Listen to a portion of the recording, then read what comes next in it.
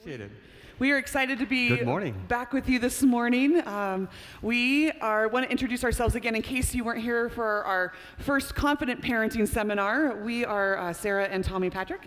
We have been married 26 years. In a row. This week, actually. Yes. Woohoo! Yes. June 5th. We have 3 kids that we adore. They are all here today, but I believe we have a picture of them. Do you have the clicker? Are you doing the slides? There you go. We have a picture of them. Oh. Next one. Nope, that's not it. All right, we'll put a picture of them up later. We have 3 kids. Gracie is 23, Lucy is 21, and Keith is 18. They all just had birthdays. We just finished birthday marathon in our family in the spring, February to May. All 5 of our birthdays fall. And so we just finished that, so we're all freshly older. But we're not out of the woods yet. So this is good. But they all are graduating from something this year, and we have 2 graduations next week, along with our anniversary. So, yes. Woohoo! This is good. So, so we have, between the 2 of us, a collective amount of experience when it comes to working with kids. Of course, we have our own, but also working with students and children pretty much in the last 30 years. We've worked with anywhere from infants all the way through high school age, whether we've been life group leaders or in our professions in ministry or in volunteer capacity. And so we are excited to be able to bring that experience in addition to our training to you today. Yeah, so I am the Director of Guest Operations for Pine Valley Bible Conference Center up in Pine Valley. Aside from that, I'm also a part-time high school football referee. But before that, like Sarah said, you know, we've had years of, I was a volunteer in youth ministry and a youth worker. I've been a teacher, and I've also had a 15-year career working for Southwest Airlines. We've been with children pretty much 24/7, 365 for the last 23 years. 23 years. Yes, 23 years. So, but we are both certified HomeWord trainers. HomeWord is an organization that is geared towards helping families succeed. They have the training that we're going through. They have 12 seminars just focusing on the health and well-being of families, everything from children to marriages to the family nucleus. So we're really excited to share this training with you today. So this subject today is on teaching our kids healthy sexuality. Yeah, our kids need someone in their life who is unashamed to be Christian and also totally open to talking about sexuality with them. They need honest input to answer their questions that they might have. We live in a world that is filled with sexual innuendos and unhealthy conversations, and this is an opportunity for us to turn that into a healthy conversation.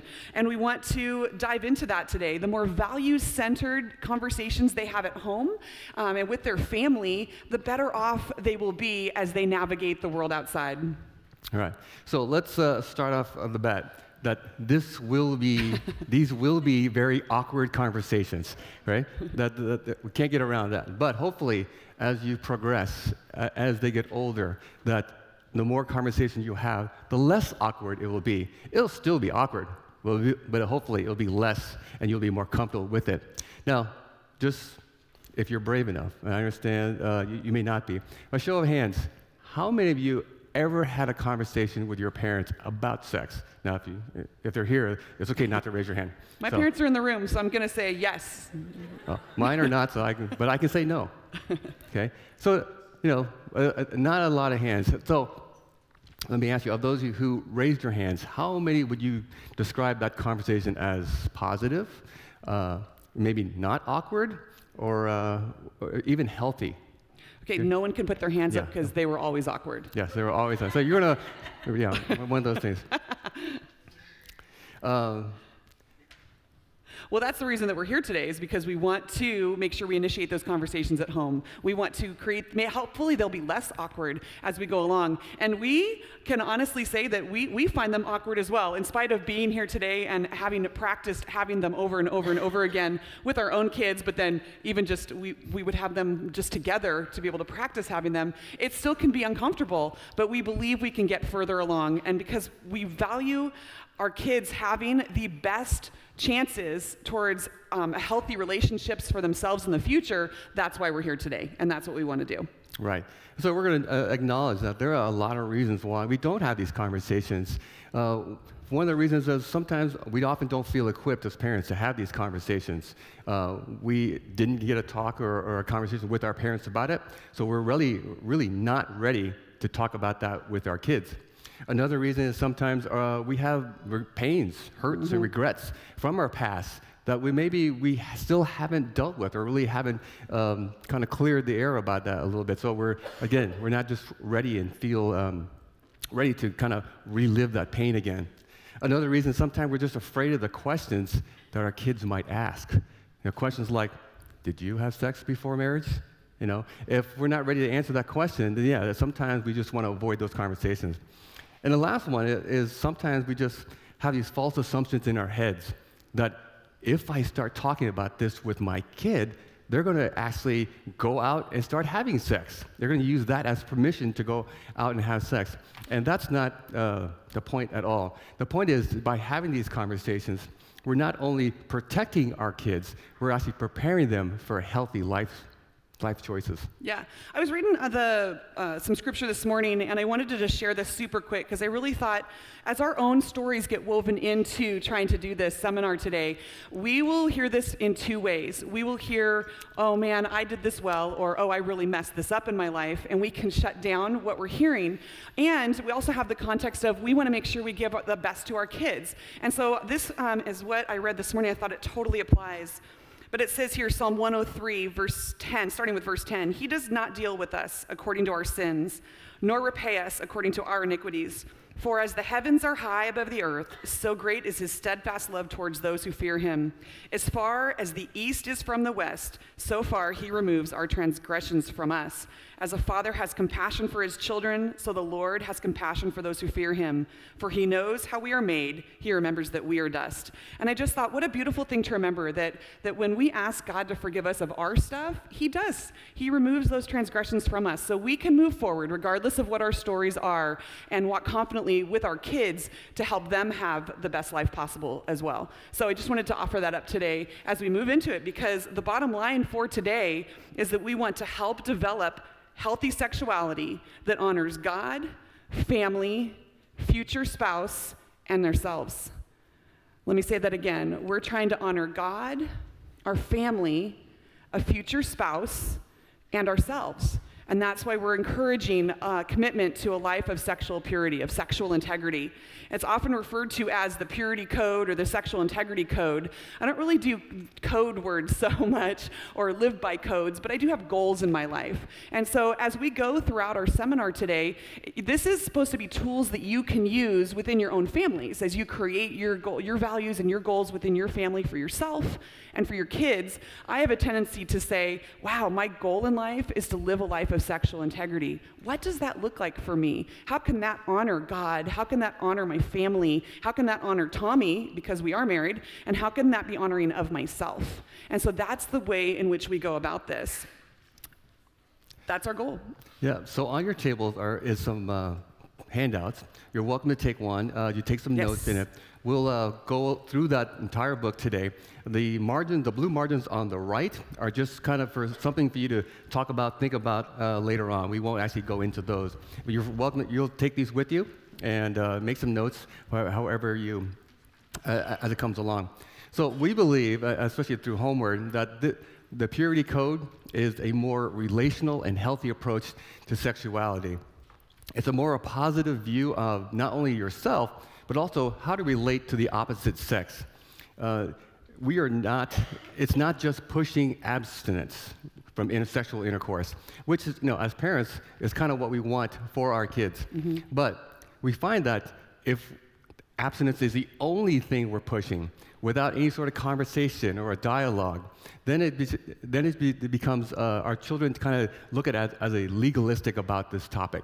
They start asking questions like, well, how far can I go before I go too far? How far is too far? Can I do this and still be pure? And then the study will show that kids will sometimes get themselves into situations where they're compromising their values just so they can abstain. And we don't want to do that. We would It's just like a few decades ago, they had that "Just Say No to Drugs" campaign. Well, if all we said was "just say no," and we didn't follow that up with like the dangers of tobacco and smoking and vaping nowadays, then it just becomes a rule, one of those "don't do it because I said so" rules. And of course, rules are just meant to be broken in the minds of kids. Yeah. We're going to go through some information today and give you some statistics that can actually be staggering. One of those being that studies show that most kids have sex by the time they're age 19. Like, that bothers me. You know, they're not even in their 20s, and they're already engaging in sexual acts. So that could be scary, but we don't want it to be all fear-based. We want it to be positive and healthy conversations as well, and because God created sex, and it's good. So how do we tell our kids about that so that they can succeed? You know, we don't want it to be in a weird way or a preachy way. We want it to be healthy conversations, and we want it to have healthy dialogue. And as parents, we want to be the ones initiating those in creative ways, and we believe that it's possible to do that. So Sarah just talked about, sex outside of marriage, and we just want to kind of touch upon that at the very beginning. Sex outside of marriage, it comes with emotional and maybe physical baggage, right? And while everybody comes into a relationship with some sort of baggage or dysfunction, if you were here for the last seminar, we refer to them as negative family patterns through HomeWords, because we are all sinners raised by sinners, right? Whatever negative or dysfunction that you had from your parents, it got passed on to you. And then now you are passing them on to your children. Now, we want to be the generation to kind of overcome some of those negative family patterns. Like, if your parents were yellers and screamers, and that's how they dealt with conflict, your goal is to be a little bit less of a yeller or a screamer. And then hopefully your kids will be a little bit less of a yeller or a screamer. But sexual baggage is simply heavier baggage. Right? It takes a much longer time to kind of deal with and talk about and just overcome and unpack. We want our children to go into relationships with little baggage, as little baggage as possible. Is that the right term? We don't want them to go into a relationship with huge, overstuffed size baggage that, when you get to the airport counter, they double charge you because it's so heavy. Yeah, the bigger the bag, the longer it takes to unpack. Yeah. So I like that visual. We want to start young, and we want to start with honest and authentic relationships. That can be scary. In case you're freaking out right now, what does that mean to have a conversation with my 3-year-old? We're not talking about intercourse at the age of 5. We're talking about how bodies are made, how God made our bodies, and what that looks like. We often would talk about, when I was working with youth, a car analogy a little bit. And no analogy is perfect, so bear with me on this one a little bit. With us having the ability to have cars, right, we don't stick our kid in the front seat with a license when we're bringing them home from the hospital. We put them in the back, facing backwards in a car seat, but we don't tell them they can't get in a car because they're not ready to drive it yet, right? And so that's kind of how I look at this as well. When you're driving a car or you're in a car, someday you get to turn the car seat around. Then you're in a booster seat. Then you're out of a booster seat. And then one day you finally get to sit in the front seat. It's not until you've gone through training, behind the wheel testing, and actually passed a license test and have signed off that you'll follow the rules of the road before you're given the license to drive that car, right? There's a lot of preparation that went into that day. And so that's kind of what we look at this as well. There's a lot of preparation that goes into getting ready for that marriage license when you can enjoy the benefits of sex as much as you want. Right. I know that Sarah hates analogies. So the fact that she used one is amazing. That's progress, honey. You're welcome. That's progress. It's like 25 years of progress later. So let's get into what this purity code is. So in your booklet, we're gonna there are 4 points about the purity code. We're gonna briefly touch on them at the beginning because we will come back around to it and get more in depth at the very end of this. So the first point of the purity code is honoring God with your body. The body is not meant for sexual immorality, but for the Lord, and the Lord for the body. I really love that we start with the body because I think anytime we talk about sex, that's the obvious part to talk about because it involves our bodies. But what we're going to be doing is looking at God's word and how we can learn to honor our bodies, and yeah, he gives us loving direction. And so he tells us right from the start, it's not meant for sexual immorality, but for the Lord. And so that's something good to remember as we go through this, what our bodies are meant for. The next one is renewing your mind for good. Romans 12:2 says, "Do not conform any longer to the pattern of this world, but be transformed by the renewing of your mind. Then you will be able to test and approve what God's will is, his good, pleasing, and perfect will." Our minds are a huge piece of this conversation. The struggle starts in our minds. Our minds can take us down paths we don't want it to and can really mess with us at times. And is probably the more important component than even our bodies are when it comes to this conversation. The next component is turning your eyes from worthless things, Matthew 6:22. Is it possible to teach our boys, our sons, not to look at worthless things like pornography? Yeah, is it possible to help our girls learn how to dress in a way that honors their own body and is concerned about the people around them? Is it possible for us to teach all of our children what it means to be honoring of themselves in what they look at? We believe that it is. Well, what this point is really focusing on is some disciplines to balance your eyes and what your eyes are looking at. And then finally, guarding your heart above all else. You get the verse for me? There you go. Okay. Proverbs 4:23, "Guard your heart above all else, for it determines the course of your life." We have our priorities, and our hearts can really mess with that at times. And so we need to make sure that we ourselves are guarding our hearts, but that we're also teaching our children to guard our hearts. Our hearts and minds, you'll see, are interwoven through Scripture together in so many ways. And actually, if you were to go back and look at all of Proverbs 4, my Bible calls it parental advice. It's all on wisdom and how wisdom is a beautiful thing. And we want to teach our children to make wise choices. So I would encourage you to go back at some point and read that entire chapter in Proverbs 4, parental advice. But because our hearts can be so deceptive, we need to be on guard with that. All right. So we are going to, again, come back to that in just a few moments towards the end. So we're going to, we hope today that it's an encouraging day for you, that you leave here with feeling equipped and energized and say, yeah, and confident that I can do this, we can do this. Mm-hmm. So now we're going to look at we're going to share some facts with you and give you 3 perspectives on the sexuality crisis.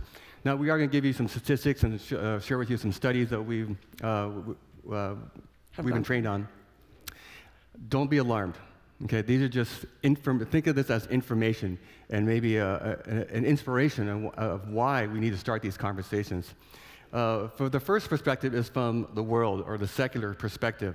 In a secular perspective, one of the main tenets is that of cohabitation, that it's okay. Everybody's going to do it, so why not? You know, there's nothing wrong with it. But really, statistics show that 74% of people will cohabitate before they get married, right? And if they end up getting married after that, there's a greater chance for divorce, a greater chance for adultery, and ironically, a greater chance of less sexual satisfaction. Adultery is the #1 cause of divorces in America today. If those relationships produce children, and then the studies will show that children of divorce will have more difficulties later on in life. Again, we don't want to alarm you, we don't want to discourage you, but we do want to educate you because Christian and secular studies are showing the exact same thing. The numbers are a little different, but they're trending the same thing, except the secularists won't moralize this issue. And the other thing we just want to encourage you too is, again, we don't know what any of your stories are from this perspective. It's not an impossibility to overcome these statistics. However, our goal is to help our children not be those statistics, right? We want them to be part of the 26% that isn't having to worry about that. Like, let's give them on a trajectory of health in this area.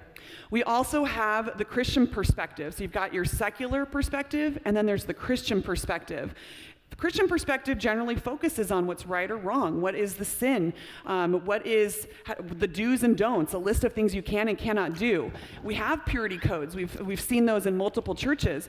What we can be challenged with is that we often forget to look at the joy and the beauty of relationship when we're teaching these things. And so we want the Christian perspective to be a healthy, fun perspective, not a don't do this, and just because we said so.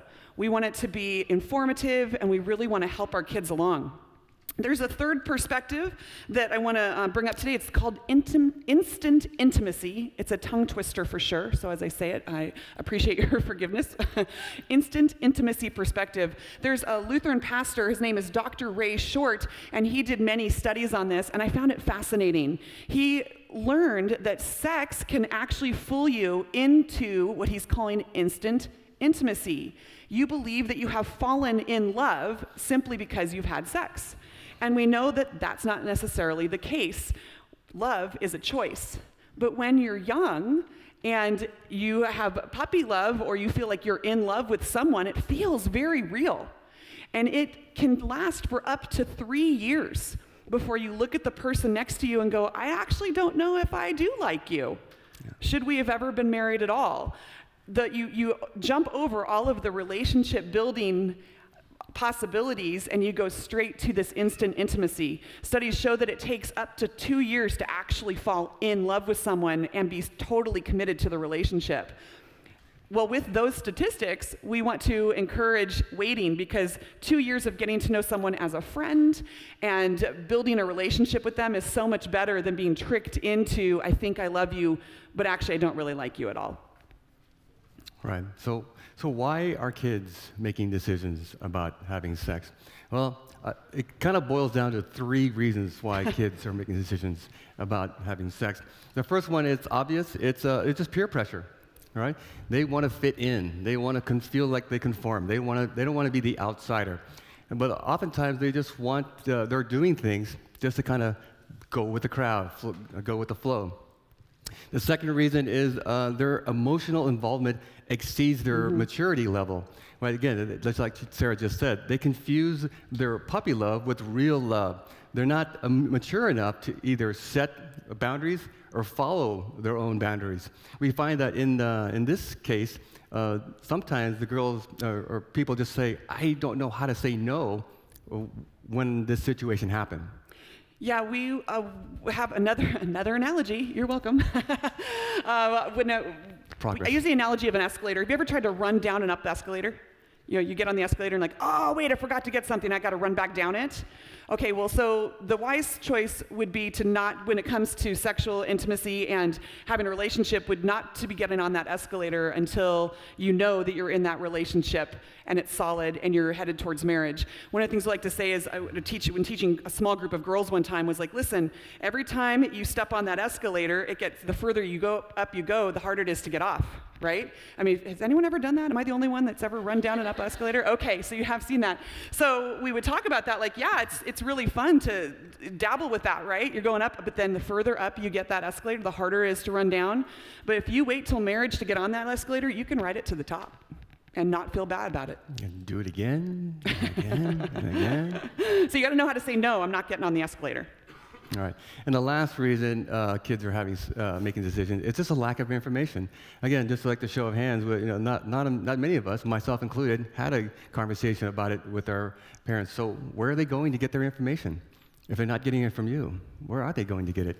That's kind of a scary question if you think about it, because there's no shortage of false information out there that's available to them. How many of you have kids that are about that age, elementary school? Very fun. The playground conversations and school conversations are some of my favorite. Yeah. Yeah.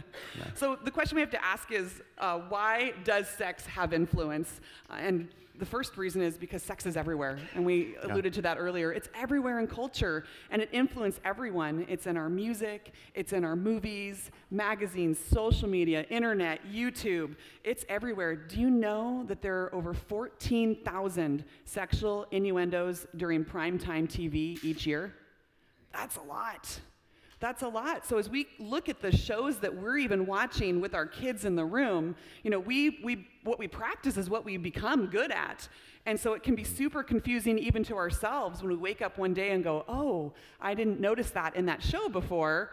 And all my kids have been watching it, and what they watch us watch, they will assume is okay. And so I know for us, for sure, when our kids were really little, we really reevaluated some of the shows we were watching. I love to watch Friends when our kids were little. I think it's one of the funniest shows of all time. But then when I started looking at it from a kid's perspective and the values we might have been teaching them, we cut that show out. And I was kind of bummed because it is funny. But we wanted to make sure our kids didn't think that was the norm, that was the normal living. As they got older, though, when those shows come up and they're watching them, we can use those as opportunities for conversation, right? So it becomes a little different. So you just have to be age appropriate with it.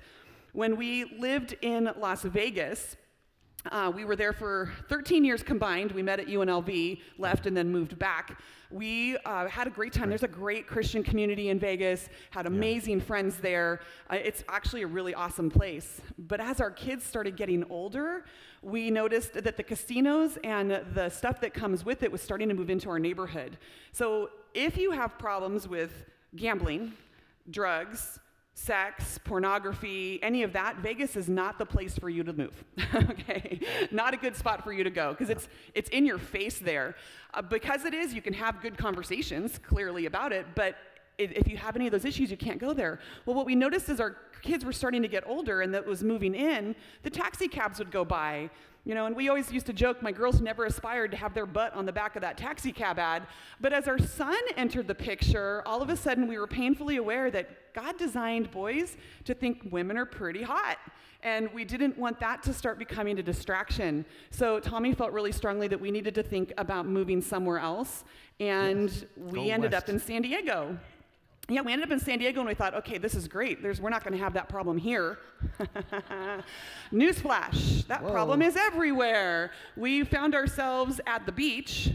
You want me to tell it? You want to tell it? Yeah, so we're at the beach, and Keith, he's probably 5, 6 years old, runs up to, Mama, that girl has a nuclear wedgie. Sure enough, she had a purposeful nuclear wedgie. Yeah, ouch. So we share that to acknowledge that we can't escape it. It's everywhere, no matter where you live, what part of the country. Just want to acknowledge that it's out there. And be prepared to navigate the waters of it. You know, living in California, we do have beach time, right? So we have, it's coming into summer, beach time and pool time is prevalent out here for sure, in addition to all the other things that you'd navigate from culture. So we can have really good, healthy beach conversations. The second reason why sex is such an influence, it's mysterious, right? Kids are just naturally curious individuals and beings to begin with. You remember what it was like when you were their age, right? And they have questions, and they want to try to figure stuff out. And so even good kids, the kids who go to church, they will experiment. Boys experiment physically, girls experiment verbally. So we want to kind of break that mystery about it to them. And you know, they want to know, hey, where are you guys going this weekend? Why are we leaving with Grandma and Grandpa? You know, don't worry about it. You know, it is mysterious, and they'll do anything they can to find answers to their questions. The third point is why it has an influence is sex is mysterious, right? Let's be truthful about it. It's fun. It's good. It's pleasurable, right? Just let your kids know it's a part of your life. And be honest about it. Okay? Not try to hide it. Right. One of the challenges we have are the mixed messages that kids get. And so we want to talk about that for a second, the mixed messages that we send. And the first one is from us, from a parental perspective. So we sometimes say nothing. That's our children come to us, and we just ignore the topic. We don't say anything to them. It just tells them we don't care, or it's not important to something that we want to talk about. The other thing is sometimes we don't even realize we've given a mixed message. I had a conversation with a girl one time who said, my mom told me not to have sex because she didn't want me to get pregnant. Said girl figured out how to have sex and not get pregnant, right? I mean, that's a mixed message. I'm pretty sure that mom didn't mean figure out how to have sex and not get pregnant, right? That's not what she was talking about. But because she didn't follow up that with the healthy reasons besides not getting pregnant outside of marriage that could be harmful to you, that was totally missed in this girl's life. And so we don't want to send those mixed messages. We have to make sure that we're answering the questions. The other place you get a mixed message is from church. And we don't spend a huge amount of time talking about it, right? Because it's a parent's job to have conversations with their kids about sex. But that's why we're doing seminars like this one today, is we want to make sure you are equipped to have those conversations. We often send the message in church that it's dirty and disgusting and don't do it. Save it for marriage and the one you love. Anyone else? What? Wait a minute, right? And the adults today still they can struggle to reconcile those negative views. I was told all along as a child, don't do it, it's ugly, it's disgusting. Do you know how bad that is? Well, wait a minute, that's not what God says about sex. That's a mixed message. And so you think that your parents don't want to talk about it, your church thinks it's dirty and ugly, culture's telling you something very different. All right, and so the third mixed message is from culture. Right? Culture, again, with all the innuendos on TV and all the advertisements and everything in music, it sends a mixed message. It says that hey, you're going to do it, so here's how to do it. Protect yourselves, condoms, birth control. And so it's hard, yeah. I would say, too, our kids, we were part of the public school system, and especially in California, you'll see that where the age level is that they're exposing our kids to the topic of sex is getting younger and younger and younger. You definitely want to be ahead of that. And so I would say we were, both in Las Vegas and in California, we were the only parents that went to watch the information our kids were going to see in school. That was surprising to me. They sent a note home that said, this is what we're going to cover. If you'd like to see it first, go down to the school district office, you can view it. And both school district offices went, wow, no one's ever come before. What? Right. How is that possible? So I would say to you, if you have younger children, go in and watch those videos. We were so glad we did, because in Las Vegas, it was, ironically, in Las Vegas, it was super simple. It was body image. It was how your body's developing. Here, when I got to the video and it started talking about how they were teaching them about oral sex in 5th grade, I thought, wow, that's a topic I didn't think I needed to cover so early. Good to know. So before our kids went to watch those videos, we said, here's what they're going to cover today. Let us know if you have any questions. We'd rather you heard it from us than you heard it from school. We also erred on the side, and every parent has to make their own choice, that we would rather them go ahead and watch the videos than hear about the videos from their friends. Right? We can see where a friend watching the video and then telling my kid later about what those were might have something could get lost in translation. And so we decided that rather than them skipping it all together or not participating, that's what we would do. But we felt comfortable with that because we had watched the videos first. So that's kind of the direction we went. So whether you are homeschooling, private school, public school, be ahead of those conversations in the home and you'll be better off. Right. Again, it's just what we want to start those conversations. We want to break that mystery. And again, we were kind of surprised. Well, they're talking about that already at this age? I thought we could avoid this for another 10 years. Not going to happen. Thought that we have a special and unique opportunity today. We're titling this Talking with Our Kids About Sex and Dating. All three of them have graciously and courageously agreed to let us interview them a smidge, right? So would you welcome Gracie, Lucy, and Keith to the front? Hello. Welcome. You guys sit in birth order, please. We thought it would be fun to have a little bit of a conversation with them. Let me give you some background on why. First of all, none of us have a perfect story, and so we thought we can share our imperfections and silly things that we've navigated along the way. But also, as we prepared for this, they had some incredible insight. We do share most of our parenting seminar stuff at this point with our young adult children as well. And they had such good insight that we asked if they'd be willing to do that, and they said yes. And so we're excited that you're here today. Our own perspective is we feel like we've done an incredible job. We've had no awkward conversations ever. We're the best parents ever. No. And that's our own little self-assurance before we get authentic and real right here. I think they would beg to differ about that part. So one of the things that rules we had in our home or things we live by was that you could ask any question you wanted. We had a parameter of it didn't matter what it was. So whether it was regarding school or initially it became if you hear a bad word, we wanted you to come to ask us what it meant. We wanted to tell you what that meant. And so I just wanted to ask you how that has shaped your life and if that had positive meaning, if it worked, that type of thing.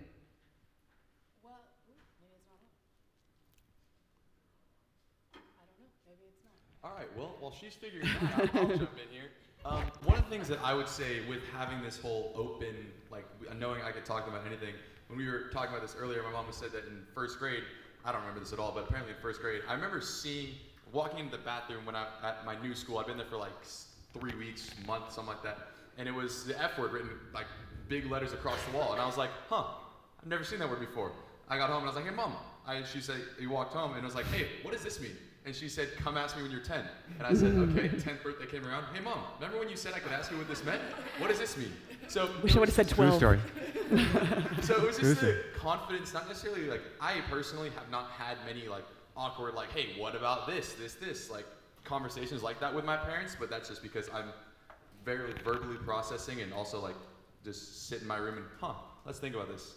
Oh, I'm sure I'll find out later, like not necessarily like urgent things ever. So I think it was just always the confidence knowing that I could go and ask them if I ever had a tough time. And it also came more of, not necessarily with awkward conversations, but when something like, hey, I kind of got in trouble for school for this today, so you're probably going to get a phone call, or even now of, hey, I got marked absent in a class and I wasn't there, so you're going to get that call, so just letting you know now, I wasn't there. But just being able to know that, like, even if I might get in trouble for it, that I could always come to them and they would always give me their best and like most honest opinion and answer with any question that I asked them.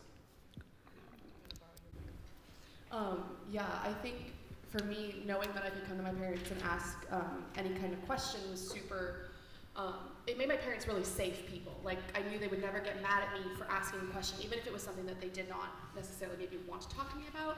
And they always told us that if we could ask whatever question, but they weren't maybe going to give us an instantaneous answer, like, that's a good question, let me get back to you on that, but I will answer your question, and do my research, and maybe they'd ask us more questions about why we were asking the question that we were asked. So I feel like it really set us up to really trust our parents and really feel safe in that space. Yeah, and Ooh, yours is loud. She's got the good one.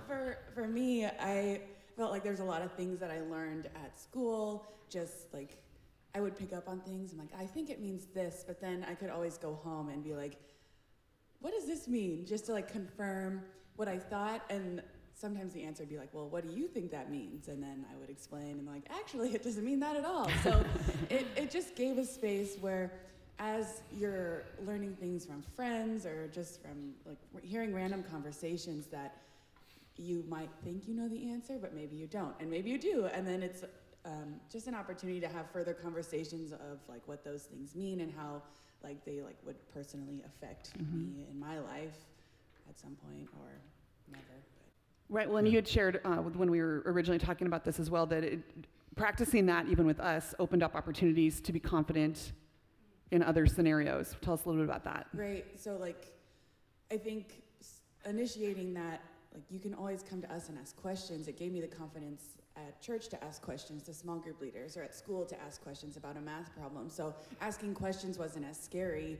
I don't have specific stats, but I think as you get older, you ask fewer questions. Like your 2-year-old's gonna ask you lots of questions like, what's that mean? Or how do you say that? But when you're 25, it's like, for some reason society says if you ask questions, you're ignorant, you don't know what you're doing. But I think even through high school and college, it always left room for asking questions to other adults in my life as well. So like initiating that from parents who are very safe people through other adults in other situations. Yeah, and then also going back to the questions, if you ask any of the teachers that we have had, the 3 of us are not afraid to ask questions. I know, especially when I remember going to, I think it was Gracie's choir banquet or something like that. Her teacher said, Gracie's always the one to ask, oh, can we go over this again? What does this sound like? How is this and this and this? And I remember doing the same thing where I'm known for talking a lot, but a lot of times I would ask questions and everyone, like I literally remember hearing people just go, yeah, I don't know about that either, but I wasn't gonna ask it. But I'm like, not being afraid to ask questions opens up to understanding more, not necessarily like knowing more deeper knowledge, but getting more clarification and leading to more confidence to ask questions, especially I think of almost like authority figures, because there's a whole thing in church of kids don't talk and then adults talk, but then not being able to have the confidence in myself to go to any adult and ask a question, or like, hey, if I it's a boss, like, hey, why are we doing it this way, and then being able to get that clarification so that way we know like everything, like the reason we're doing everything. Yeah, I love that. We often found too that if we would say to them, if you don't ask a question, 100% sure someone else doesn't know the answer to that as well. So someone's got to be the one to do it. So that fear, lean into the fear of, I'm afraid to ask this, and have the courage to ask the question. So that was good. Thanks. Yeah. So think about all the conversations we've had, and we've never had the videos that sat down and talk about the rockets and the spaceship docking, like those kind of conversations. But can you share about some of the conversations that we have had, and especially about dating and about sex? I don't remember. I'm gonna take the microphone. Okay. I don't actually remember having any of these conversations with my parents. I must have blocked it from my memory, honestly. Because up until like more in my 20s, as I've been going through like college and whatnot, I like in my head was like, oh, I learned everything about sex through school, which I know is absolutely not true. There's no way I possibly did that. And I had to have conversations with my parents, but I still. Like, the only conversation I remember having with my parents about it was actually I got sat down, and I don't even remember how it came up, but I just remember saying, oh my gosh, this is so awkward. I didn't need to know that. I didn't want to know that. Like, I don't know. I don't know why I'm being told this, but, like, I knew that it was important to my family and to my parents that I hear it from them first versus hearing it from some other source that maybe didn't have my best interests at heart. I know my parents weren't necessarily in huge favor of us dating in high school. We all three chose to date in high school, and when I came to my parents and was like, I think I really like this guy, he asked me out, they just wanted me to be, like, take a long, hard look at what my end goals were in the relationship and make sure that I was ready for that space before jumping in. They were gonna love and support me no matter what, but they wanted me to be aware of, like, okay, well, what are your values? What do you wanna do in this relationship? Where do you want it to go? So that's kind of my insight into that question. Good. I know for me personally, I never ask questions about dating and sex whenever, because I was like, you know what, I'll leave that to my two older sisters to figure it out. And then while they're having these awkward conversations, I'll sit there, pretend I'm listening to music on my iPod and just kind of listen in silently, so that they don't start asking me stuff. I'm like, I'm sorry, I'm listening to music. I'm some Beyonce. Smart kid. While you're doing something. Or then I also remember, that's true. As I was younger, I was very curious about a lot of things, but I never wanted to ask. And I was always curious about what my parents were talking about when they closed their door in their room, or when they were talking to Lucy or Gracie in their room. So I know for sure I'd sit in my room and pretend I was playing Wii or something like that, like playing Mario Kart with my headset on, and just being like, you know what, I'm actually not listening to anything, and just listen to what they were saying and pick up like, oh, that makes sense. All right, well, now I know I don't need to ask that because someone else already did and I know the answer. So the walls are very thin in your homes. Be aware of that. I was like, is this cheating to not ask these questions and then just get the answers from them? I was like, no, honestly, I'm fine with it. So then it wasn't never like, but as a warning to parents, your kids can hear a lot more than you probably think they can. So be very careful about what you're talking about, especially when you close the door and don't know who's sitting right there listening on the other side of your door. Right. Perfect. Yeah. Good to know. But yeah, that's how. Noted. That's how I feel. Like, I never really wanted to ask the questions, but then I knew that from hearing that, I knew their values with dating, their values with sex and everything. So then coming up to my own values, I was like, you know what? I'm gonna kind of modify those to what I think, but still keep the general core values of it with it. So I changed it. So one of my initial things was I'm not dating anyone until I have my driver's license, because I didn't want to have to worry about, hey mom, can you drop me off to go hang out with my girlfriend who also can't drive? And it just felt to me like if I didn't have my driver's license, it was like a play date when you're kids, like, hey, can you go take me to the playground so I can go play in the sandbox? Like, it was, I just didn't feel like it was right. So then that was one of the things I set myself to, and I was like, yeah, no, I'm not doing it. So that's just where kind of my values formed. Those play dates just took on a whole different meaning there. Got anything? No. So girls, when it comes to dating, and when you got to be that age, can you want to talk about that phase and how you felt with that? With Gracie, especially since she was she's the oldest, so she was first into the dating scene. So share me your thoughts on that. Well, oh wait, Lucy's going first. That's perfect. Oh, way to take charge. Yeah, I feel like for me it was. Well, there was this precedent that any guy that we ever wanted to go on a date with, start dating, they had to come talk to you first. And for the longest time, probably even up until, I don't know, like a year and a half ago, I didn't really know what you were talking about. So like, it would be one of those things where I'm like, okay, yeah, sure, this is great, but you're gonna have to talk to my dad. And you're like, oh my gosh, what are they gonna talk about? I'm like, I really don't know. And so it was like, I haven't had to have a lot of those conversations, but I think I remember there was probably a span where like 3 of those conversations happened, probably within, I don't know, 9 months. And someone was like, I've had a lot of those conversations recently. And I'm like, oh, sorry. So popular. But I think once I learned what they were about and just about wanting to set the precedent with the guy that I'm going out with, that like he's transferring the responsibility to protect me to him, it became more of something like, yeah, I want every guy that I go out with to have that conversation of how important I am to my family and how they are taking on that responsibility in a sense. So it became less of an embarrassment thing of like, you have to go talk to my dad now, to like, I want you to go talk to my dad. Like, this is important to me and not just to my parents. Yeah, I can kind of speak to that. So in middle school, my dad came to me and said, so whoever you want to go out with needs to come talk to me first. And I found out that he had a book.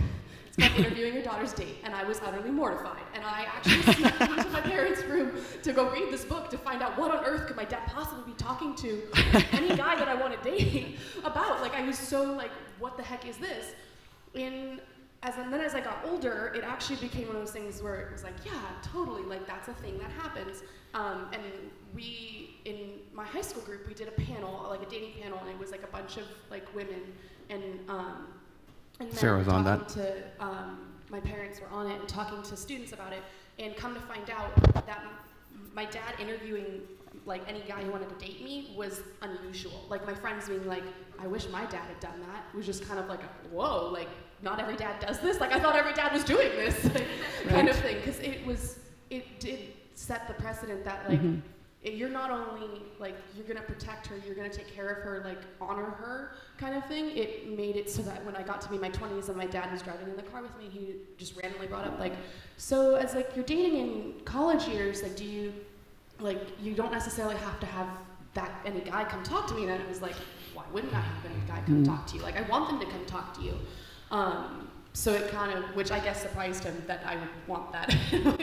Yeah, really was. One of the things I love about that particular story, it's twofold, is that it affirmed in us that thing that Tommy painstakingly did that was hard just as a human being, to say, I want to talk to every person you date, like there was affirmation in that was a good thing and we should stick with it. One of the things she didn't share with you about that panel was that the girls in that room, 9 out of 10 of them had already had sex. So when they said, I wish my dad had that conversation on my behalf, they weren't joking. It sometimes makes me want to cry. I love those girls. And they wish someone had accountability for them and had been on their side. So I say to you, even though it's hard and it's uncomfortable, and your middle schoolers will not like it, to stay the course and do the hard thing. Because in the long run, if you don't stay the course and do those hard things, we're setting them up for failure potentially. So we want to do everything we can on our end as parents to set them up for success. Yeah, that book was a really great resource for a couple of reasons. One, I was nervous about it because I didn't want my daughters to date till they were 30. But it helped me kind of frame my worries and kind of calm my anxieties about this next step in their lives. It also it gave me a perspective from their point of view on why it is important to have that conversation. So that was the second reason. And the third reason, I love what the book said about the need to have that conversation with young men, and because they're not having that conversation in their families or in their home. They're getting it off the street, off their friends. And so they need to have a perspective about why it's important, why this young woman is so precious, and why you need to honor her and care for her likewise. So I think from all three of those perspectives, it was a great resource, and it helped me. I was surprised. I expected to, the first time I did it, I was just as nervous as a young boy. But now I was like, oh, it's fun. Bring it on. Come on. Who's next? Bring it on. Bring it on. Oh my gosh. And so, I've relished that honor and that privilege to do that. And so it was a bit of a surprise to me when they're in their 20s that they still wanted me to do it. But so I'm like, okay, great, thank you. I'm glad to do it. One of the things, one last question for you guys, unless you can think of something that we missed, was our hopes and dreams for our kids in all areas of life is that the values that we've taught them as young children, that they will eventually own those for themselves. So we would teach them everything we know about Jesus because Jesus is the center of our lives, but also recognizing they have to choose to follow Jesus on their own. So when it comes to sex and dating and your own personal values, we've often asked, like, what are your values? That was the only way Tommy could go have those conversations with these young men, was because he had talks with them that says, what are your values and how can we support you in those? We want to help you be accountable without policing it. And so as you think of that, is there anything you can share where you're at now as young adults having come through that? So I would say from my perspective, I've always been quite a risk taker, not necessarily with like, but definitely pushing boundaries a lot, whether it was being able to keep my iPod or a phone in my room past a certain time, or being able to go skateboarding without a helmet, or skateboarding downhill super fast, cliff jumping, climbing on buildings in downtown, doing stupid stuff with my friends. I was always like pushing curfew back, like, hey mom, I was like, hey, be home by 10. Well, especially when I got my license, this was terrible. I was like, why can't I stay out till 2:30 a.m.? Like, I'm just sitting here doing nothing. Like, what's wrong? And I was like, well, it's illegal, 1, 2, nothing good happens past 12 anyways. So then it was always like, well, how about 10:15?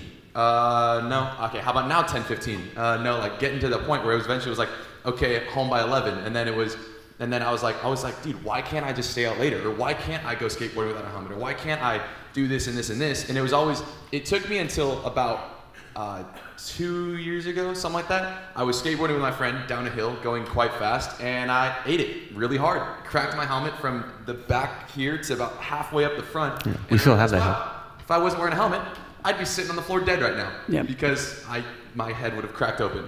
And realizing that even though the boundaries I hated completely, like, were meant to keep me healthy and keep me safe, and not just so my parents, because they were trying to be a buzzkill and make me sit at home doing nothing, but it was because they wanted the best for me. And so, yeah, so the cliff jumping because it's fun, but like realizing now, like some of the stuff they were telling me wasn't just because they were like, this is our values. It was because, like, yeah, they let me do it, but when they let me go skateboarding, it was, but you have to wear a helmet. When they let me, like, they said, no, you can't go climbing on buildings downtown because you could get arrested and go to jail because you're climbing on a building in downtown. And then it was also like, things with like, no, you can't have your phone in your room. And I always wondered why. And then realizing now how easy the internet is to access on anything, it's not that hard. And almost like wishing now, not necessarily wishing now, but like realizing now, like, stay strict on a lot of things, because keeping your phone in your room, there's nothing good that goes on the internet with a middle school boy, high school boy, if they're sitting in their room by themselves with internet. They could just be watching videos, they could just be playing video games, they could just be talking to their friends, but there's a good chance they aren't.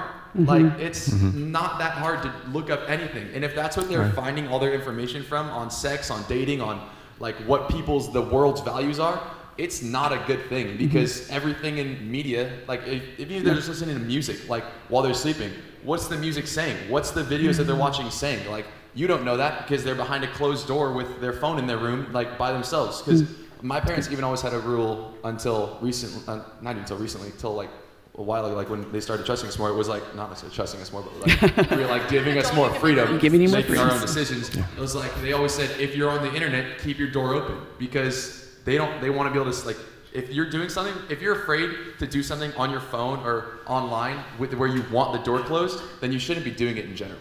So whether it's having that value of, okay, I remember we always had a home computer, and it was always, you're only allowed on the internet on this home computer, because, or outside at the dining room table or on the living room on the couch, where we can see what you're doing at all times.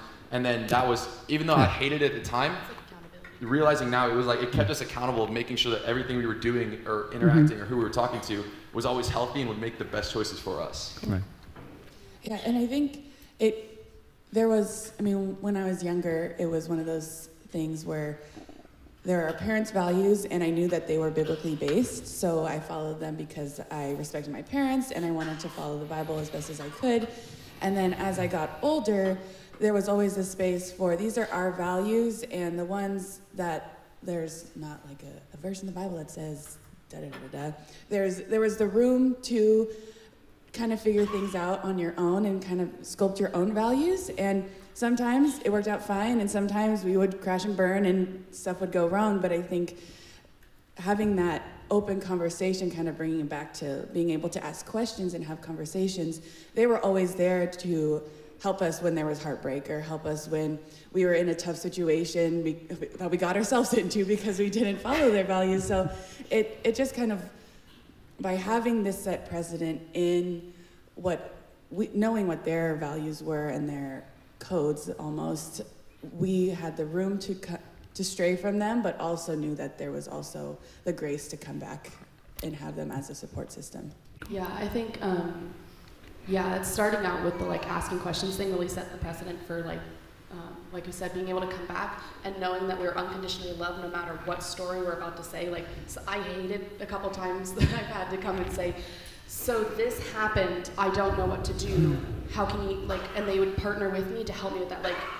Never wanted those things never wanted me to have that kind of baggage, but knowing that they loved me and supported me and would help me move beyond making that baggage my identity, and just really processing that, when it came to going to God with it, going to my parents, and helping figure out where exactly we go from here. So knowing that we're so loved and so blessed, and for me personally, it's my goal and aspiration to be like my parents someday when I have my own kids. So. She wants to be like me. Man.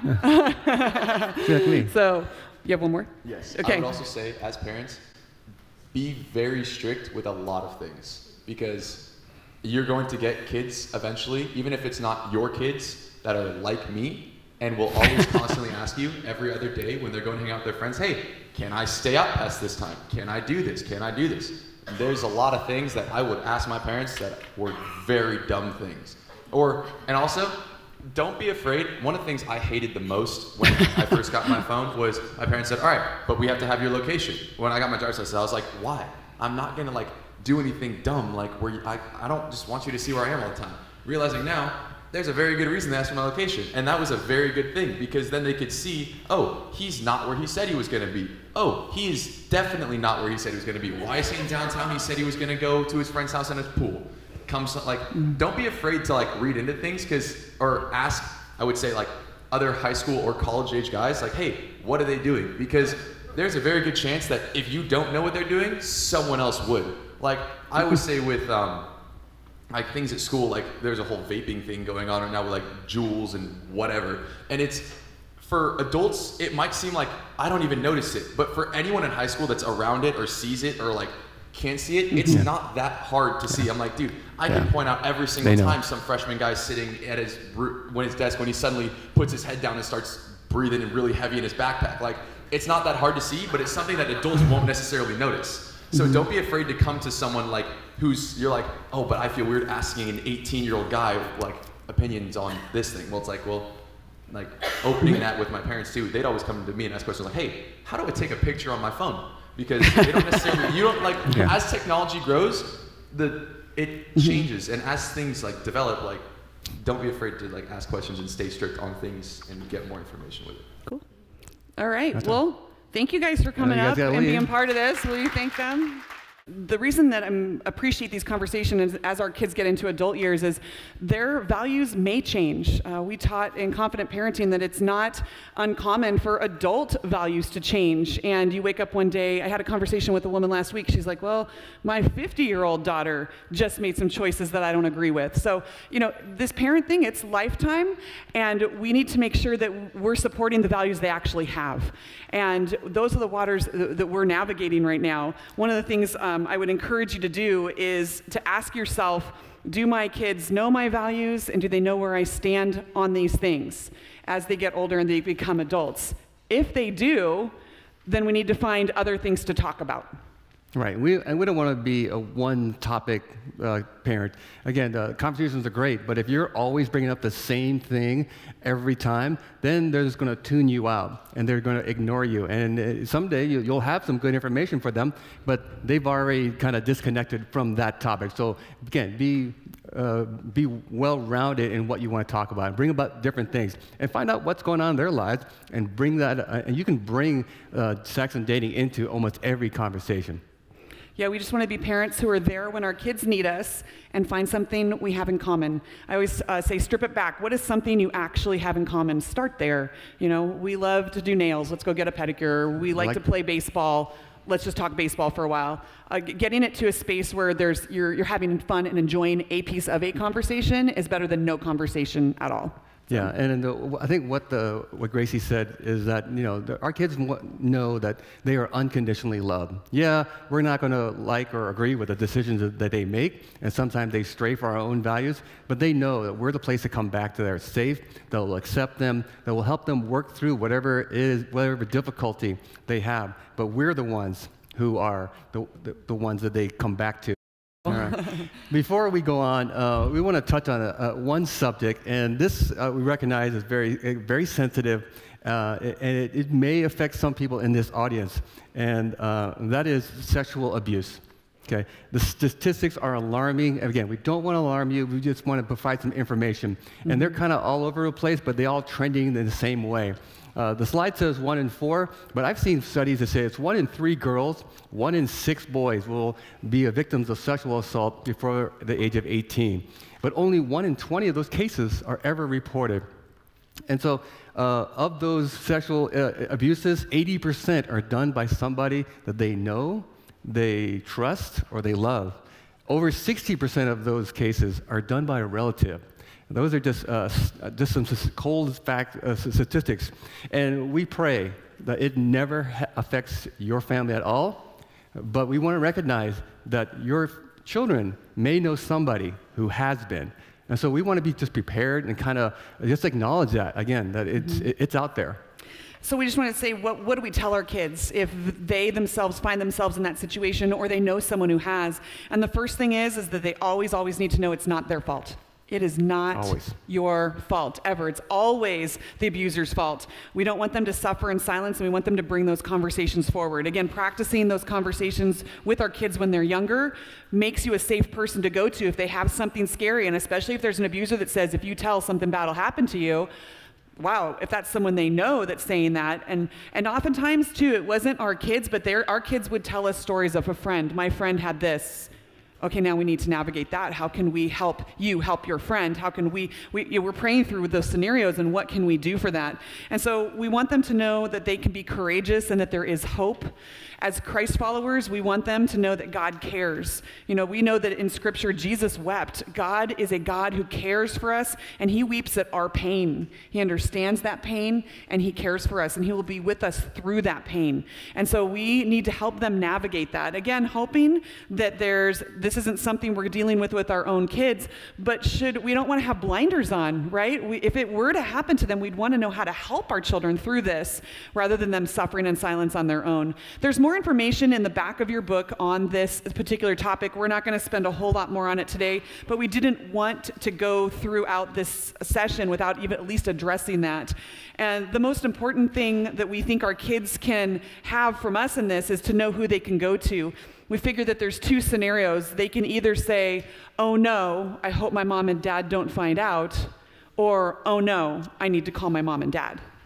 Right? That's what I want. I want my kids to be the ones that go, oh no, I need to call my mom and dad. And they have, and they do, and we're thankful for that, and we navigate those waters, right? You practice your poker face when they come to you with those questions. You're freaking out on the inside, but the outside is, that's a great question, or wow, let me think about that. I'm sorry that's happening. And then you go into what you thought was your private bedroom where no one could hear what you were talking about. Now we know we need to go into the garage and sit in the car in the garage. And maybe even take a drive. But nonetheless, you do that. You want them to know that they can come to you, and I'll get back to you with more information, or we'll pray through it. And that's the other thing I would say too, is we are regular prayers with our kids. When we don't know what to do, we will say, wait, we need to stop and pray even with you for this. We're sorry you heard this word. We're sorry this happened to you. We're sorry this is happening to your friend, but let's bring Jesus into the equation right now, because we are not equipped. We're human too, to handle this on our own. So that's one thing we've done as well. So we wanted to just touch upon that. So we're going to transition into when do we start having these conversations about sex with our kids. So obviously you want to start them as soon as possible. If you have babies in the room, babies in your house, Have those conversations. Now, again, it's going to be age appropriate, fitting their development and their maturity level. Obviously, like Sarah said, we're not talking about intercourse to a 3-year-old or a 5-year-old. Okay, that conversation will happen much later. But we do, at a young age, want to start having conversations. So if you have kids between 0 and 3 years old, it's okay to start referring to your bodies in the correct anatomical name, right? Okay, boys have a penis, girls have a vagina. I said it. I know, and Tommy hates those words. And I know. And now that you've said it, don't make people uncomfortable. We've maxed out our quota. So, you may say it 2 more times. Okay. So if you start using those words at a young age, at this age, they're really not going to know, and they have no context to that word. That you're practicing, too. Yeah, but you're practicing it to make it comfortable for yourself, but also it's everyday, normal conversation, everyday words for them.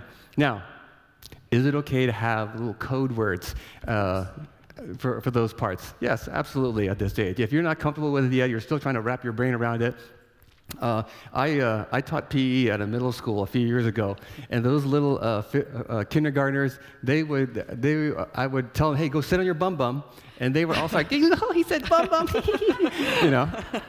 and they were cute. Okay, is it okay to say, hey, pee pee and wee wee at this age? Oh, of course not. Of course it is. There's nothing wrong with that. But as they get a little older, and you want to start somewhere, just sprinkle those words into your everyday conversations. One of my favorite little books I read to the kids was or songs, that head, shoulders, knees and toes.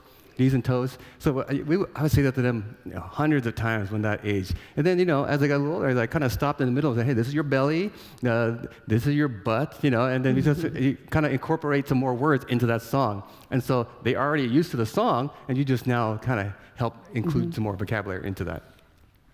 So we actually have brought several resources with us today. When we were in Orange County last week, we stopped by HomeWord, and we personally purchased a bunch of these books thinking we hate for anyone to leave. So if you're interested in any of the resources we're about to show you, we have them. You're welcome to reimburse us. Otherwise, we'll take them up and return them. No problem. But the first one is God Made Your Body. And this one is specifically designed for 3 to 5-year-olds. I'm going to read a piece of this.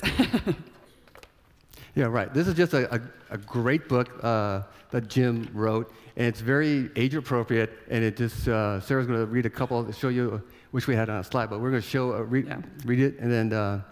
Right, and it starts, and I love this because it starts at a young age. And when I was rereading this earlier this week, I thought, oh man, I remember trying to have these conversations with my kids. I love that it's in book form because then it becomes normal in your home. And I know someone was in here today, they said they have this book in their house. Was it, you guys over here? I love it. And so they've already shared a fun story about this book. You can talk to them afterwards. But then when they're sharing it with a friend, but God made boys and God made girls. God made all shapes and sizes. He created all colors and languages. God made you. Those are the types of things we're talking about. But it doesn't shy away later in the book with, in some ways, boys' bodies and girls' bodies are different. And so even 3 to 5, you're just talking about what the differences are in those bodies. Boys grow up to become men, and because they have these special parts, they can become daddies. So those are good things we want our kids to know. And because you already used those 2 words, I'm not going to read them in the book right now. They're in the book. They are. Yeah. At this age, again, they're going to ask some questions, and they're going to just start experiment with stuff that they aren't even aware that they're even doing. But be aware of what they're doing, and don't freak out. We had a friend while we were in Las Vegas. The preschool that we attended was right next to a park, and it was a great time to just pick up the kids and go hang out at the park for a few hours. One day, our friend's daughter came out of preschool and said, "Look, Daddy, what am I going to do with my finger?" And she held up the middle finger. I won't show it to you because I'm video. And he freaked out. He pulled her to the side, and you can tell that he was very animated, and he was talking to her. Basically, he was telling her, "Don't ever use that. This is a bad thing. We don't ever do that to our friends. We don't never want to use that middle finger." When really, in preschool, she was just, hey, look what they were teaching her how. You can do what you can do with your finger. You can do the hang loose sign, you can do peace sign, you can snap your fingers, and then just happened that somebody, showed her that it's a middle finger. So she wasn't using the middle finger for the middle finger. She was just showing what she can do with her hands. So just understand where they're at when they're showing you these things. Moving on to the ages about 6 through 9, we're talking about how God makes babies.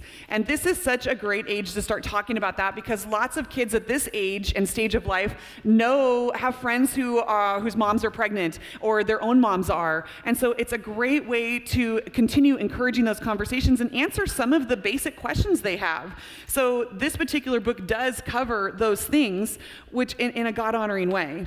Right, just some simple stuff, like, do you know a family that's expecting a baby? And some great graphics, and it just moves on, and there's a scripture verse from Genesis 2:24, and then it says, a man will leave his father and mother and be united with his wife. Again, age appropriate, starting a conversation. This is a lot more words than the previous book, but it's one of those things, again, just having those conversations. Again, if they do know somebody who is pregnant and expecting, it's a great way to kind of talk about body and development.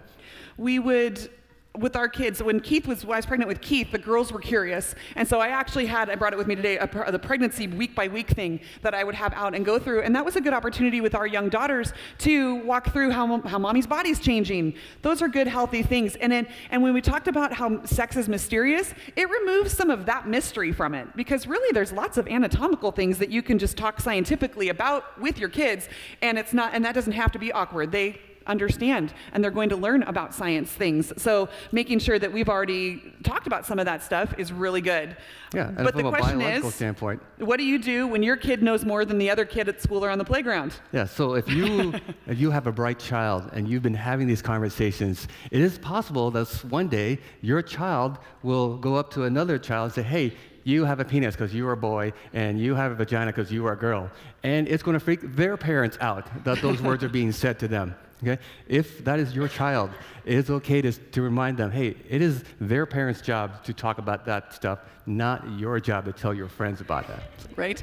We would tell our kids too, listen, we are the experts in the house, because you're proof of that we know more than your 8-year-old friend does. So come to us, but don't take that information to them.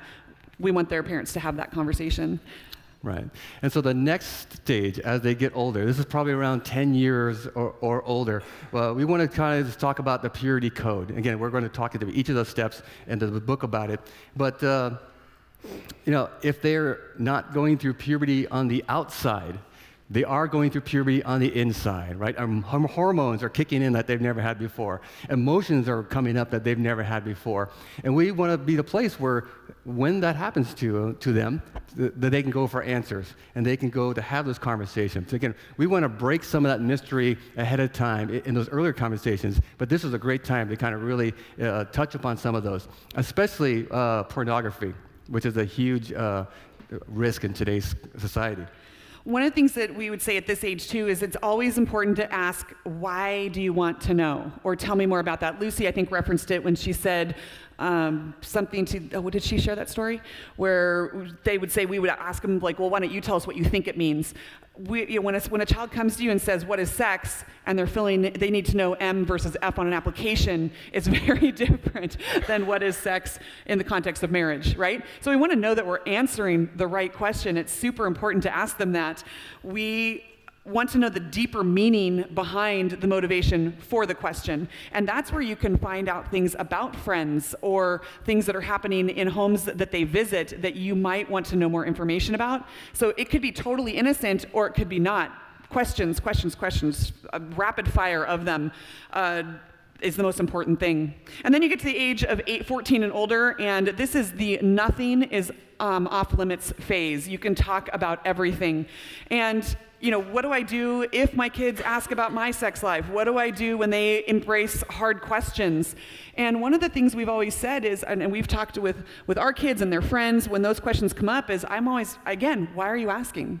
I want to make sure that you're not holding me on a pedestal that I can't attain, because I will fall off of that. I also want to make sure you're not using my mistakes as an excuse to make your own. I want to know why you want to know.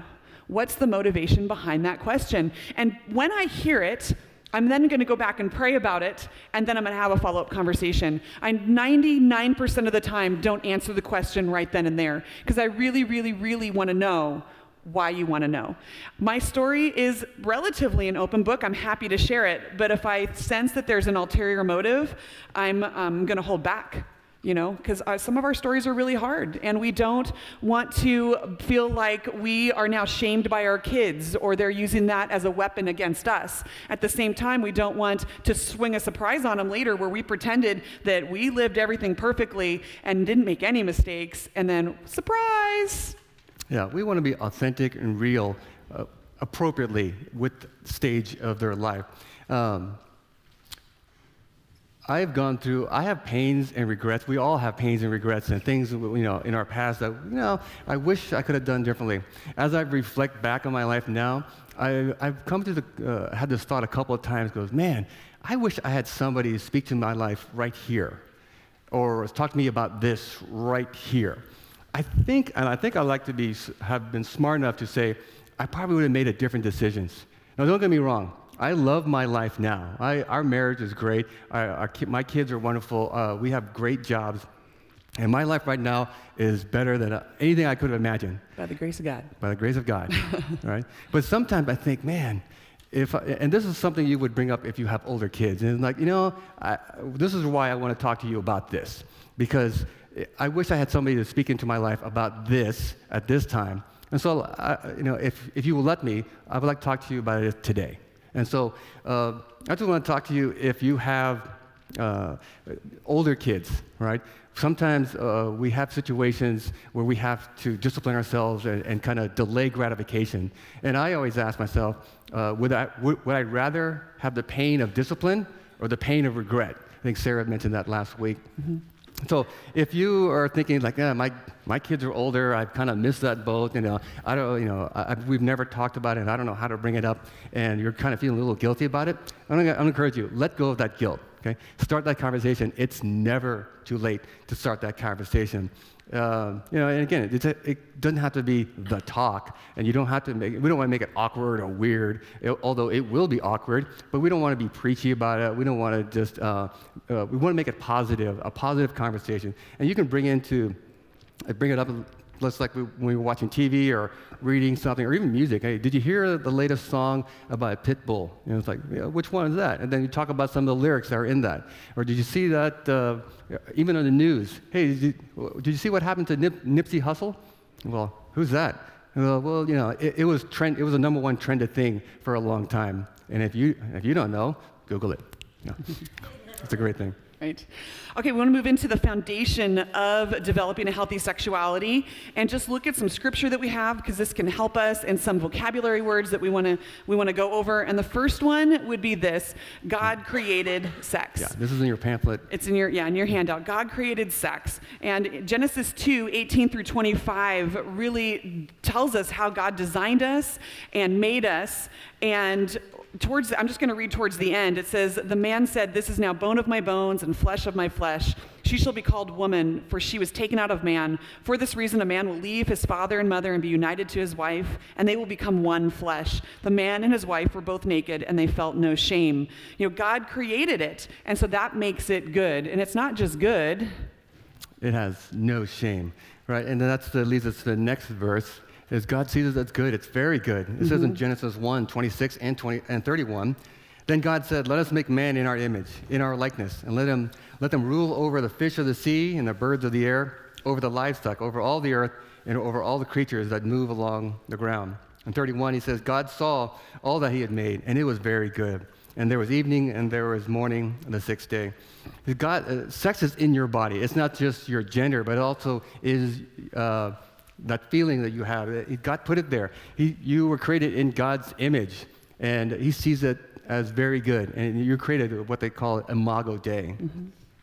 So, quick vocabulary lesson, a few phrases that are good to know. We're going to start with adultery.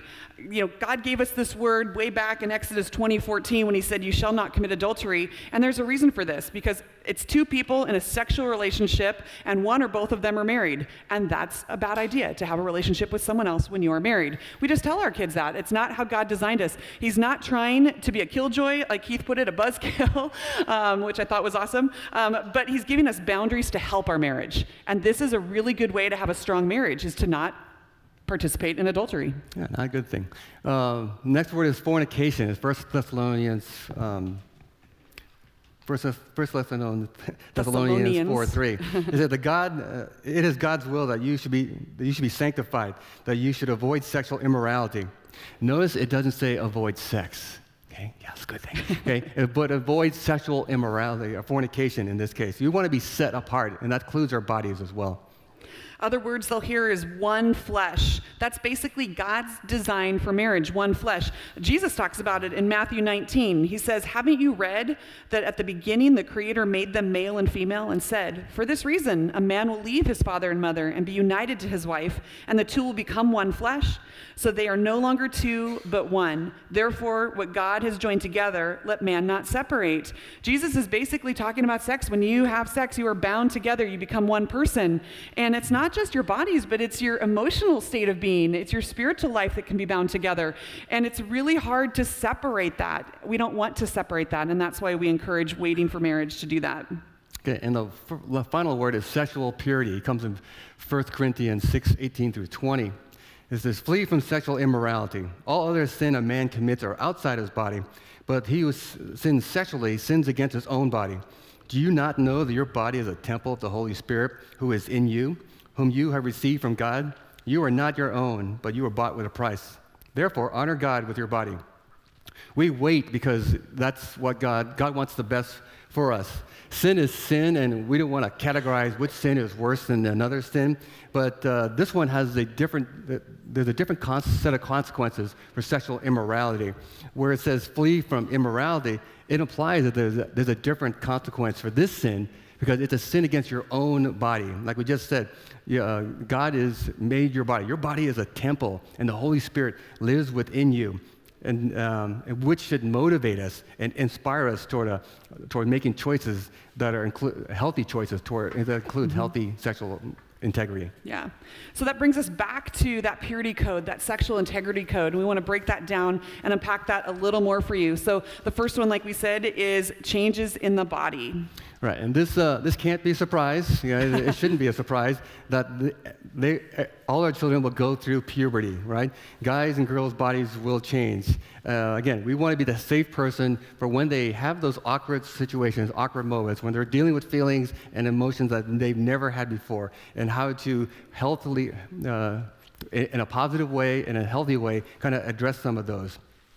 Yeah, I think the other thing is to honor our kids through those. As our bodies change through middle school or late elementary and middle school years, it can be embarrassing. You see kids dress differently because they're unsure how to navigate what that looks like in their own homes, but also within a friend realm as well. It's the time where all of a sudden kids go from summer camp to, in cabins when they're little, they don't care if they change in from each other, to the line is out the door for the bathroom, just to put your pajamas on.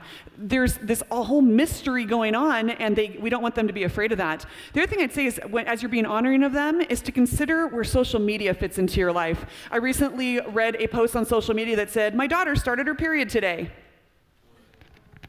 Wow.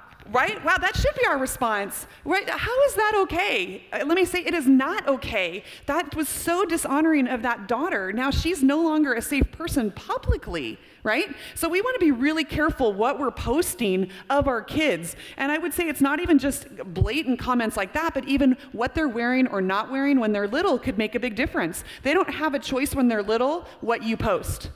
Right? I don't post anything of my kids without them knowing first, especially at this stage of life, right? That's their business. I can post about myself and tell my own story, but I'm pretty sure this daughter wouldn't want that posted on social media for the whole world to know. Right, and at this stage, we kind of want to be prepared to kind of talk about things that, like we found out when our kids were going to have their sex education in public school. It's like, wow, we didn't know we were going to talk about that. So there are some things that will pop up in this area, like masturbation, right? Self-gratification. What are you going to say if you have a son who is going through this phase? Studies show 92% of males have done it. The other 8% are lying about it. So. You would know better than me.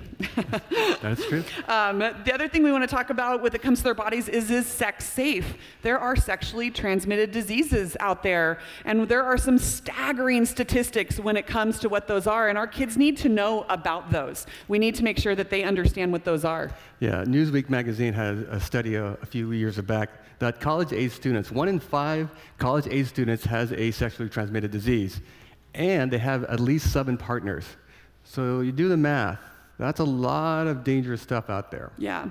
Then there's the emotional effects of sex outside of marriage. Those are listed in your book, but guilt, regret, fear, depression, worry, those all come alongside of having sex outside of marriage.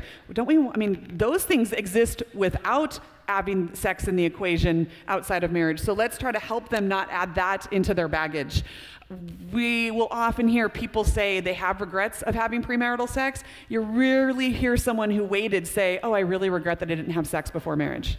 If only I'd had sex before marriage, my marriage would be better. You don't ever hear that. Never hear that. So the next point of the purity code is the mind. The mind is the most important sex organ. It's not it's not the genitalia. It's actually your mind.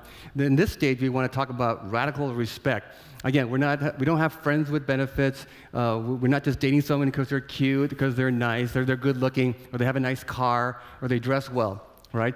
We're dating a person for the long term, and who is somebody created in God's image, who we want to be honoring to because they have parents and they have a family. So at this stage, we want to just make sure that they understand that it's not just the physical, but it's also the internal. Yeah, within their minds too, I think we try to make sure that we are giving them information that's helpful. So honoring the opposite gender. You know, we do talk about how guys, we talk about this with our girls, like, listen, we do want you to be thoughtful with what you wear, not just with us because we think that modesty is a good thing, but because guys are designed to think you're good looking and you don't need to dress certain ways to get their attention, that they're just designed to do that. We've taught our son, listen, we want respect for women in our lives. That matters to us. One of the things I've loved is even secular shows like What Not to Wear. That was such a gift to us when our girls were little because that's a secular view of why you dress modestly. Thank you. You know, that's great. We can talk about that, and we can talk about why that outfit wasn't a good choice or what we could do to be honoring. It is about honoring self, right? Honoring God, family, self, and each other and our future spouse. And so that's why we bring these topics into play, and it starts in our mind. Yeah. So in your booklet, you're going to see a chart called the age of dating chart. And it's kind of self-explanatory that the younger you start dating, right, the greater chance that you'll have sexual intercourse before graduating high school. And it makes sense if you delay that. And you tend to be more mature, and again, you've hopefully had some conversations, and that you set some boundaries, set some goals, and you follow through with that. So the later you start, the greater your chances are of not having sexual intercourse before high school. And even Christian studies have shown that kids who are involved in church, their percentage is actually better in some of those categories. Not huge, but it's better. Mm-hmm. The third one is eyes. We are going to, the dangers of our eyes can get us in trouble, what we're looking at and what we're seeing.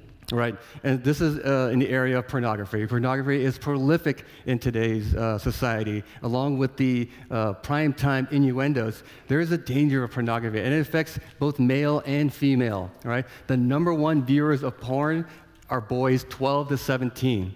Number 2 is girls 12 to 17. And then number 3 are males 18 to 25. That one makes more sense than the first two. Once you start viewing pornography, those images stay in your head, which leads to an escalation and just progression of being addicted to pornography. After someone has viewed those images, your mind wants more of them and in greater variety. That's the danger of pornography. You're not just satisfied with the same image. You have to have other types of images, which leads to addiction. Right? Addiction, you can't just get your mind out of it anymore. And pornography, it's way too easy to have access in this day and age. It's on every device.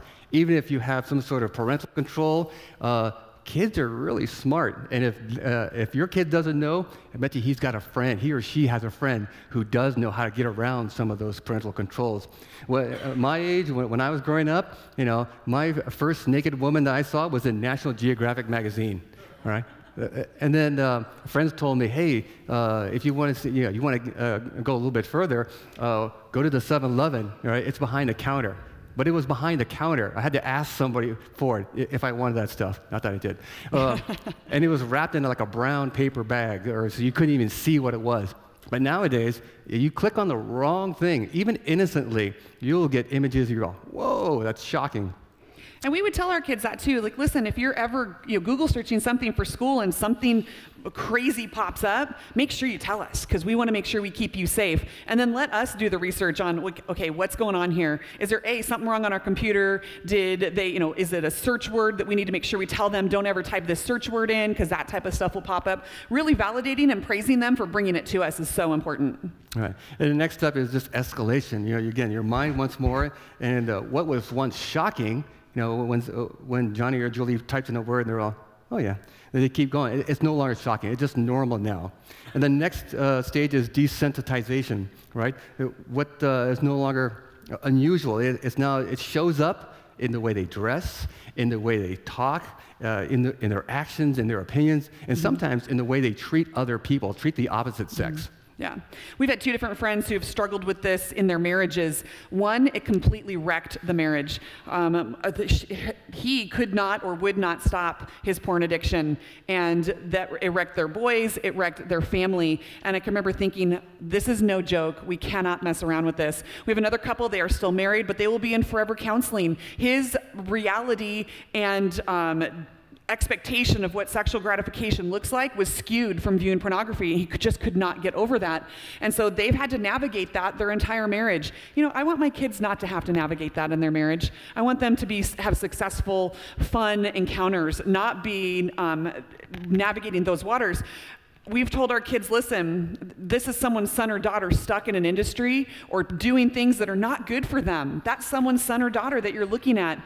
And our sons and daughters are looking at this now, and you're harming them. It is no joke. When you come across it, we have to nip it in the bud. We have to make sure that we're part of the solution and helping not just our own children, but their friends and their classmates to try to get away from this. Yeah, when they get to the last stage where they're acting out sexually, that means they're trying to imitate or copy what they're seeing in these pictures or videos. And that's fake. It's traumatic, and it's definitely not what God intended. We were told about a couple who went through counseling, right? And the wife brought up something that the husband had said, and she said, my husband thinks we should watch pornography because it would spice up our sex life. And so the counselor asked the husband, so how long have you been watching pornography? And he had to admit in front of his wife for the first time that he'd been watching porn since the 6th grade. So it is something we definitely, again, we don't want to scare you. We just want to inform you that it's out there. And if your children aren't involved in it now, somewhere out there they have a friend, they have a classmate, they have a schoolmate who maybe is. The final one is our hearts. We need to practice guarding our hearts. This is where we handle our emotions, we practice grace and forgiveness, we're developing healthy self-image, and this is where we have hope, right? It's within our heart. Jeremiah 17:9 tells us about our heart, however. It says, the heart is deceitful above all things and beyond cure. Who can understand it? You can follow your heart, but you have to take your brains with you. And we need to make sure that they go together. You can't have one without the other. You can find yourself in a space you don't want. Remember, our goal is to help develop healthy sexuality that honors God, family, future spouse, and ourself. Our genders are different. They're designed amazingly by God. We are uniquely created, and that's why we make our goals. That's why we set a code. And what we need to make sure we're doing is that we're following those ourselves as well. This is my goal. I want to remember to have my sexuality honor God first, my family. I want it to honor Tommy, and I want it to be honoring to myself. I want to set the tone for my family so that my kids have something that they can model their lives after, hopefully in a good way. Yeah, we're not raising obedient kids. We want to raise responsible adults. And I think we also need to talk about their sexuality in a healthy and positive way. So, and there are going to be differences, right? Boys and girls are different, so you're going to have to kind of know what your child hot points are and how to talk to them, what their maturity level is. But it's, again, we want to encourage you to start having those conversations.